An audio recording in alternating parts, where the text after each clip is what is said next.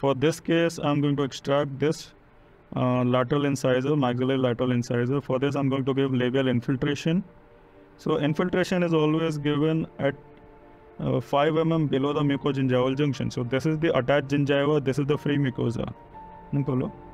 So the junction between the attached gingiva and the free mucosa is mucogingival junction, which is here.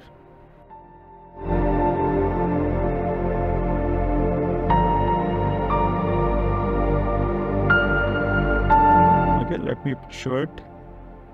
This is the mucogingival junction. So 5 mm below the mucogingival junction, I'm going to insert the needle and deposit the LA adjacent to the bones. Okay. एक गहरी सांस लीजिए. So सांस छोड़िए. So I've inserted the needle.